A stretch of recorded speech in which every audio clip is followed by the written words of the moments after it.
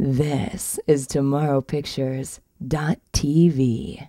I can't breathe. George Floyd. And we're doing it in Washington and D.C. We're going to do something that people haven't seen before. In the brief span of 30-odd years, the world has seen an inventor's dream. This is no simple reform. Freedom and human dignity. It really is a revolution. You've got to ask yourself a question. Teach you how to kill. Do I feel lucky? We're like the stupid people. Far more powerful than anything man has yet devised. Inspiration and hope. Life is visceral. Tearing down that wall.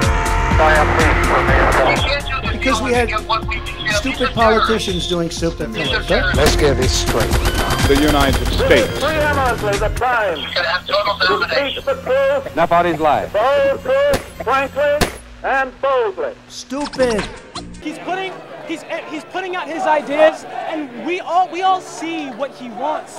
We all see what he wants to do. He's just not technically saying it, and by that technicality, people get to interpret it how they want. He's very broad in what he says. He's I get not that. even about the issues. It's not even the fact that he's broad. He's specifically vague. What are his fiscal policies? Exactly. What is he going to do to cut our tremendous debt? Can I say I'm so glad all you guys are informed, man. I'm telling you, that is the fucking key. That is the keystone. I'm sorry, go ahead. What were you saying? Well, I don't understand, how are we going to cut this tremendous debt? How are we going to stop the underfunded schools to the overfunded prison pipeline that is being established in these inner cities? How are we going to do the economic and the social issues? I don't hear a platform. I don't hear him talking about it. He doesn't. If I had to complain, and he discusses like that, he doesn't go into it. I don't like that. I don't like that. He just bashes every other idea and doesn't come up with his. I just want to say, maybe you can educate us about it, because all he says is jobs, no immigrants, no Muslims. No. So maybe you can tell me. I just want to know. Yeah. Because I spoke to. Well, here, listen. I just told her. I said if they're coming, immigrants are coming in from Canada, they're white. I'm gonna have the same problem. I just don't like when my tax dollars. I want my tax dollars to invigorate everyone.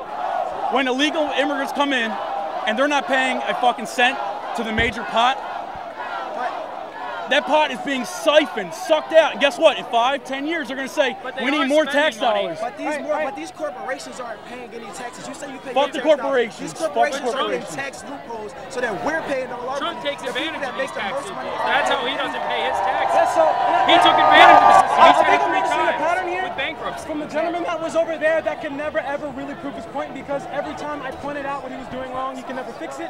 There was a man over there, an elderly gentleman, who was talking about build up a wall, but he can never ever specify what he really wanted.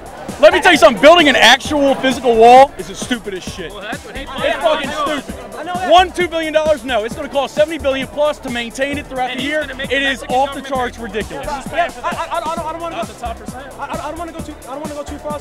Well, he says he wants to tax the rich more. We'll see. He says he wants the Mexican government to pay for it. That's fucking stupid. Exactly. I don't want to go too far off subject, because we all get to that whole 1% thing. It's the fact that we seem to keep disagreeing about a lot of things about Trump. What is it about Trump specifically that any other president can't do? Because most of the power is in Congress, not the president. It's in the House. Tonight we'd like to say special thanks. We don't have much time to thank everybody, and especially to our friends in the business and to our wonderful friends here and all of you out there for your great loyalty. Justice will be served. I would simply like to say that I think this has been one of the great days of America.